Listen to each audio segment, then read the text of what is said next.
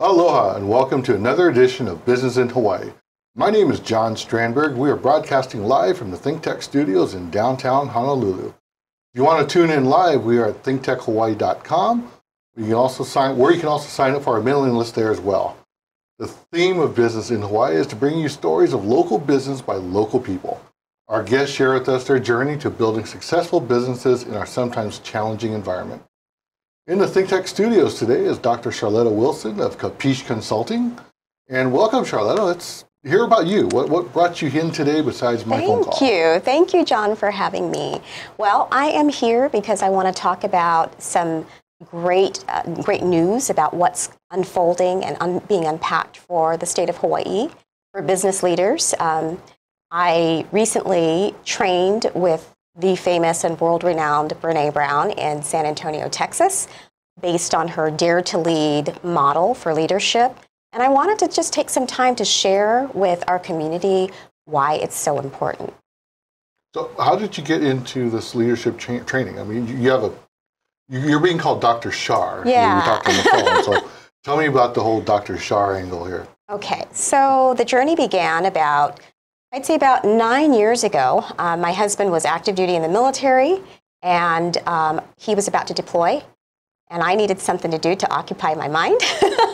So I enrolled in an industrial and organizational psychology PhD program to just create some new space for myself.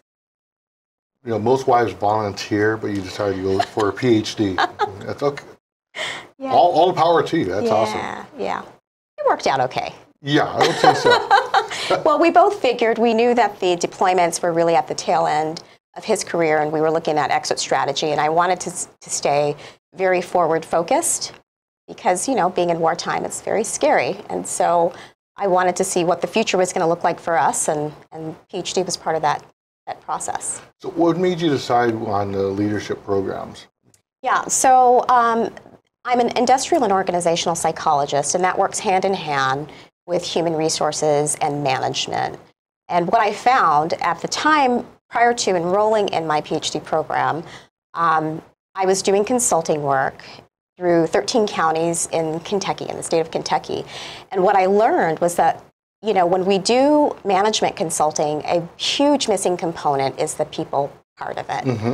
And so we can talk all day long about strategy, but if people are not part of that strategy, then nothing's going to work.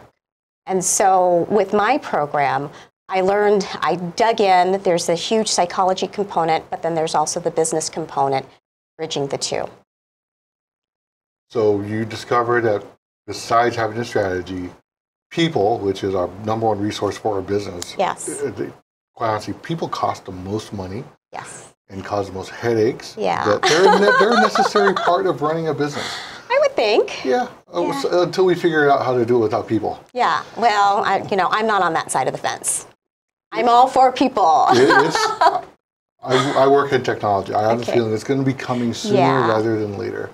Yeah. But in the meantime, we're working with people who are individuals. Yes. And they react differently to different leadership styles. Because yes. we've all talked about management styles in yes. our past. Mm-hmm. How does that work affect you? And then after that, let's talk about why you chose this field and where you went to school, because that's important too. Okay, yeah, very important, and I'm very proud of my alma mater. In terms of the people aspect and leadership styles, I am of the philosophy and mindset that it's not about style. We don't need to get bunkered down and going, hey, I'm this and I'm that. Leadership is really about being adaptable and agile. And so it's not a style, it's really competencies and skill sets and practices that we bring to the forefront. But a key piece of that that's been missing in the leadership studies as well as leadership practice is that we don't recognize that when people show up at work, they bring their whole selves. And so their history, their baggage, their emotions, all of that comes with. And so when we fail to address people in our workforce from a humanistic standpoint, mm-hmm. we are missing the boat. We're missing it. So what I love about the approach that I take with growing leaders and my business is twofold. So I do process consulting as well as the executive coaching piece, because I firmly believe that if anything's going to change, we're going to have transformation. We start from the top and then it flows downward. So does that answer your question? Yeah, okay. It does. And you went to school where? Okay, so my alma mater is University of Phoenix, and it was, again, with the Industrial and Organizational Psychology PhD program, which is no longer anymore. So I am part of that. There was a core group of about 10 years of students, and I was able to complete my degree and defend my dissertation through them. Yeah. And that's the birth of Dr. Shar. Yeah, that's the birthplace. It was, when I was introduced to you, I was like, okay, you need to meet my friend Dr. Shar, and it's from a mutual friend. Right. I said, okay, and I was thinking medical doctor, and after a little research, like, okay, when someone defends a dissertation enough to be called a PhD, they want to be called a doctor, regardless. Well, I would say it's contextual. Because I have 1 foot in academics, so I do teach in higher ed in both undergraduate and graduate in 2 universities. So I'm with my alma mater, University of Phoenix, as well as Indiana Wesleyan University, where I'm in the School of Business as well as Psychology. So in that context, Dr. Shar is appropriate. Elsewhere, you may refer to me as Shar. That's totally fine. Yeah, Shar is great. I still like calling people doctor. Okay. It just sounds cool. Sure. So you came to Hawaii when? And started your business here? Yeah. Okay, so when I originally arrived, that was back in 1996. It's a long time ago, and it was early part of my husband's Army career. And we spent 6 years here, loved every minute until Uncle Sam said you couldn't stay any longer. You got to move on. And so we relocated, we PCS'd, and then we knew that we wanted to come back. And so part of that, part of the agreement, when my husband decided to do 2 back-to-back deployments, he worked with his branch manager on making sure that he would get back to Hawaii. So we returned in 2011, and we've been here ever since, and this is home. This is home, sweet home. Great place to raise a family. Yeah. And we all know about how tough it is to run a business in Hawaii. Yes. That's one. This show exists because of that, because people do succeed. Yes. And we want to hear about your successes. So let's talk about your successes. Okay, yeah. So when I came back, I had no idea on exactly where I was going to reemerge. I had started my career in human resources many years ago when AIG Hawaii was AIG Hawaii. And so when I returned back, I still had friends that were embedded in leadership across the state, and I began to start working on projects. And so it worked nicely, because at that time I was a slightly younger mom, and was raising up my at that time infant child. And so it was a nice complement of doing project work as well as being able to serve the community. I started off working in assessments, and that was being a broker of personality assessment. And that served, I continue to use those tools, but it's not the basis of the work that I do.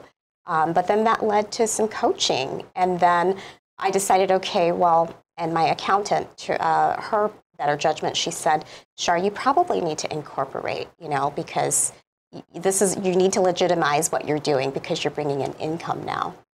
So that's what I did. I went ahead and incorporated after doing a couple years of some, work. And that was back in 2015. Began to grow in just really by word of mouth. I don't do any active marketing. I don't have a super sophisticated website. It's really all just relationship based and word of mouth.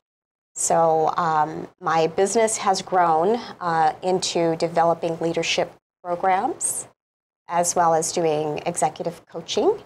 And now that I've joined the global team for Dare to Lead, I'm also rolling out this program as part of my leadership suite. So the name of your company is Capiche. Capiche. Let's. And I know you shared with me before the show how it came about. So let's tell our viewers how you came up with that name. Okay, well, I spent some time, a short amount of time in Europe, and my husband and I, that's our favorite place in the whole wide world, besides Hawaii, is Italy. So we would spend a lot of time, every chance we could get, we'd go there, love the food, love the people. A common expression is capisce, right? Capisce, and it means you understand, you got it, and it's really kind of just this an exclaimed expression of, let's check in here. And so when I started to teach in higher ed, that was the cue for when I wanted to check in with my students to see, are you getting the material? I would capisce, and they would capisce, and then we would move on. And over time, it was an expression that grew with me, and so it just seemed like the natural fit for my business. In addition, it is the basis for my process consulting work, helping my clients get to a place of understanding of their current conditions is really critical for change. So that's... Well, checking in is always important when you're transferring knowledge and training. Yes. And one of the things that I've always caught myself, because I used to be a long time ago, a little teacher myself, I used to use the terms, got it, get it. Yeah. We got it, and the kids got it. Yeah. And even as adults, we all learn differently. Yes. And so adults need to be checked in on just as much as kids. Yeah. That's integral for communication and moving forward. So most people come back from Italy with Chianti or something else. Well, I had some of that too. Okay, yeah. You come back with a catchphrase, capisce. Yeah, Chianti and capisce, I mean, you can't go wrong. And you have to say it with the hand gesture. Yes. All right. So we have Capisce Consulting. You're working with leaders in and around the state of Hawaii. Yes. What's some of the projects that you've worked on that's been a big impact for you? Well, currently I am on it's a flag officer executive coaching program. It's for the government, and I work with national security leaders as well. And that has been so empowering for the leaders, but also it's just changed my life. Working when you have the one-on-one working relationship with these leaders, and you're able to see the work that they're doing and the work that they bring to you, and they say, I'm having trouble, whether it's work-life balance or it's communication issues or it's leaning into difficult conversations, and I can be a part and guide them through, what are the action steps you can take in order to get through and to navigate. It's been transformational for me. Okay. We're going to be taking a break shortly, but let's talk about that hard conversation piece after, because that's something that's we struggle with. Okay. We'll talk about it after the break. Okay, great. So we're going to go take a short break. We'll see you back here shortly. Aloha, I'm Wendy Lowe, and I'm coming to you every other Tuesday at 2 o'clock, live from ThinkTech Hawaii. And on our show, we talk about taking your health back. And what does that mean? It means mind, body, and soul. Anything you can do that makes your body healthier and happier is what we're going to be talking about. Whether it's spiritual health, mental health, fascia health, beautiful smile health, whatever it means, let's take healthy back. Aloha.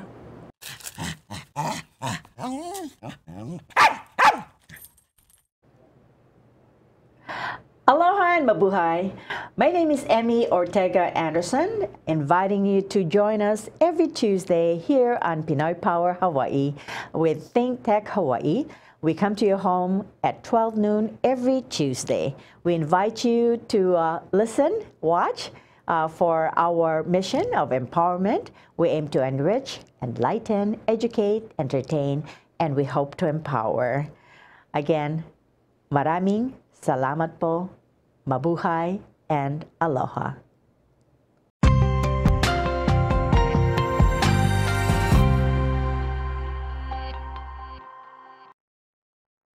Welcome back to Business in Hawaii. Joining us today is Dr. Charletta Wilson of Capisce Consulting. Sorry, I just had to do that hand gesture one more time. So before the break, we were talking about conversations and the hard conversations you're going to have as a leader. Yes. Give me and our audience some ideas of how to start that hard conversation, because I have a hard time with them myself. Right. I think the first thing that we need to be very cognizant of are the feelings that we have before we enter in. Because if we're having some tough feelings around whatever the content is, we already know that logically we're not going to be in the right headspace in order to try to reach understanding. As I believe it was Stephen Covey, he said, seek first to understand, then seek to be understood. And that's just not possible when, our limbic system has taken off and hijacked us and we're just ready to prove a point. So that mental check-in on, what story am I telling myself about the situation is first and foremost. What am I feeling? It's very difficult sometimes to take the emotion out of conversation. The difficult conversation could be anything from giving feedback. It could be where do we go next? I think a critical piece is really to try to get as much understanding first before we try to project our opinions or what we think is true and should be. Well, taking emotions out of that difficult meeting is probably the hardest thing, because you don't want to be a robot. Absolutely. And you try to understand that person. Yeah. And over my career as a leader and a manager, it's always been, I always start off with, do you know why we're here? Right. And if they can't respond back to me, they know why, Yeah. then I spend some time explaining why we're having this conversation. Yeah. Yeah. And it usually helps. And Yeah. it's still, a lot of times they don't understand why they're here. Right. Yeah. And in a supervisor subordinate situation, there are some things that you can't delay. Right. Because there needs to be that on the spot. Let's have a conversation. As a leader, if we're not accustomed to first identifying that we're having that tough emotion, then we'll just go out the gate and it'll be helter-skelter. So the check-in on am I feeling disappointed? Am I angry? Do I feel humiliated? Do I feel underappreciated? Whatever that is, we have to develop language around what it is. When we can deal with that, then we can deal with the next steps. So the verbal part or the exchange of it really should be, I'm having a difficult time with this. Can you help me understand X, Y, Z? Or I notice you're passionate about this thing. Can you help me understand? And that acknowledges that the other person is part of this thing that we're trying to get over. It includes them in the conversation, which a lot of times it's top down instead of a two-way. Right. And we don't speak at people. So I've known leaders to do this thing here, and they talk and they do this thing. Well, I know a guy who does this too. He's on TV a lot. Okay, yeah. Well, we won't, well, we don't talk at people. We engage with them. Yeah. So it's an invitation. And difficult conversations really is not about always having an answer or a solution at the end. But if relationship is at the core, and if that's important to you, and you want to keep the trust or continue to build the trust, we need to stop allowing elephants to occupy the room. Yeah. So this is all part of the book that you're working with, and Dr. was it Brene Brown? It's Brene Brown. Brene Brown, yeah. I'm sorry. Yeah, so this program, it teaches the courage skill set. And what I love about this is that it's not just somebody's great idea. It is steeped with age-old wisdom, but what she's done is she has collected data over a 7-year period, and it's grounded on 400,000 bits of data. And she found that the question, or the answer to the question, what do leaders need now for the future in order to remain standing? Or, what is that imperative, that leadership imperative? These leaders came back and they said, courage.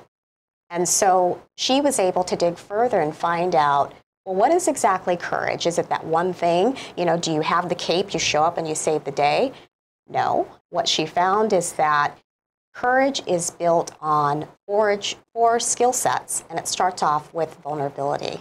And that is kind of like a taboo topic, especially in a very masculine society. We just... In the business world, yes. You do not show that you're weak because you will get attacked. Exactly. So vulnerability is really at the base. It's the cradle, what she refers to as the cradle of all emotions. And in order for us to get to a place of courage, we have to go through vulnerability. And they're not mutually exclusive. They go hand in hand. So understanding what vulnerability feels like, what it looks like, what it sounds like, and being able to deal and work through the vulnerable spots, then you can live within your integrity, you can build trust, you can be perceived as trustworthy, and you can get back up when, you fall. And that's inevitable with any leader, right? Mm-hmm. We're going to have some missteps and some losses. If you're in the arena, as she refers to it, you're going to fall short sometimes. And so what I am finding in our local community, and this is a big challenge, is I have leaders that are asking me, help. We have a gap here between the younger generations and the older generations. They're not able to communicate. And we have, this group over here, many of them are ready to check out because they're just done. And so how do we get to a meeting place where we can work together, we can glean from the wisdom of these individuals and use the energy and creativity and innovation of these folks and blend the two. And so it starts with courage. So you said vulnerability was the first. The second one is? So vulnerability is the first part. It's the biggest part of it. The second part is your values. And so it's being understanding what your values are. And the third piece of it is trust building, and the fourth piece is resilience. Yeah, and so those are the building blocks of courage. It's the trust piece is where a lot of people are having issues with. Yeah. Showing vulnerability, I think in this day and age we do that fairly well now. Yes. It's not as taboo as it used to be. Yes. But the trust. Do I trust you enough to share the knowledge? Yeah. And that's actually one of the things I've come across in my career is you have an old timer that knows the job inside out. Yes. They don't trust teaching the younger, newer person because they might do it better and they get kicked out. Yeah. And that's always been that mentality. Yeah. But what's behind that really is not so much, it's not, can they do? It's the fear of how does this take away from me? And what I've learned over time is that through every experience that we have on a day-to-day basis, the one question that keeps looping over and over is, how does this relate to me? And there are so many people who are driven every day, all of their decisions, by fear. And so then we put up this armor, these protective mechanisms, because we don't want to look weak. We don't want to feel weak. And so, this is all part of vulnerability, leaning in and going, hey, I'm trying to be authoritative because I don't feel like I'll be respected or something's going to be taken away from me if I don't look like I know what I'm talking about, So the call here really is, in order for us to break down these barriers and move to the next level in business, we all are going to have to understand what is that dark cave, what are the things that we fear the most, and it's usually has something to do with the social environment, how people perceive us, and gain those skills to put those things aside. I think the younger generation, they're asking not just for transparency, they're asking for trustworthiness. They want to know, are you going to be there, number one? Are you going to support me? Are you going to give me feedback? We all know they love feedback, right? But will it be given to me in a way that's going to propel me forward, or is it going to be something that's going to tear me down? On the flip side, for the youngers, we need our younger folks to have some backbone. We need them to know that hard work, it does pay off. and that you can't be a flight risk. And so it's marrying all of these things, and it really requires courage in order for us to communicate in a way that doesn't deliver a message of hurt and harm. So you talked about all this. You wrote a book that I think I'm going to pick up and read.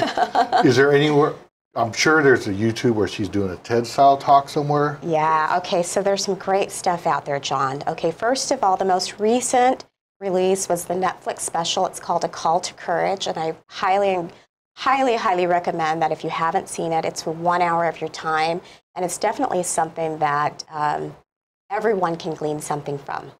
It's not from an academic perspective, it's from a human perspective. She does talk about Dare to Lead as her latest book. She's written several books, everything from Gifts of Imperfection, Rising Strong, which was probably one of my favorites, and Daring Greatly, and then leading up to Dare to Lead. She also is the top TED Talk. I believe that it's over like 350 million views on the power of vulnerability. I think, you know, most people are familiar with Brene based off of that TED Talk. And then if you go to BreneBrown.com, I believe, there is a free assessment if you want to take the assessment to kind of gauge where there's opportunity to improve. Those are the things that are online. As a certified Dare to Lead facilitator, the only one so far in the Pacific, I am rolling out this program for leaders starting June 27th. So I am opening up to the general public for the summertime. I have 4 sessions, and I'm actually looking specifically for 50 leaders for the 50th state who are going to catalyze courage in the workplace. And so individuals can certainly take advantage of that, because after the summertime, I will be working specifically with companies as requested, and I also have some other engagements that will require my time. So if you're interested, the Dare to Lead certification program is available beginning June 27th. All right. Yeah. And we can find you on Capiche Consulting. CapicheConsulting.com to register for Dare to Lead. Eventbrite, it's Dare to Lead Honolulu or Dare to Lead West Oahu. So I have 2 locations. People forget there's 2 parts of the island. Right. Big island, right? Not quite big enough, but it's quite big. Yeah. But we're out of time for today, but thank you so much for coming on the show and sharing your information, because leadership is a growing part of business, and you can't run a business without good leadership. That's right. And I've seen that countless of times in my career, and it's necessary. Yeah. It's people. It is. So we're out of time. I want to thank Charletta for taking the time to be with us today. Thank you. If you'd like to be a guest on our show, please feel free to email your information to shows@thinktechhawaii.com. Business in Hawaii airs every Thursday at 2 p.m., and we look forward to seeing you here next week.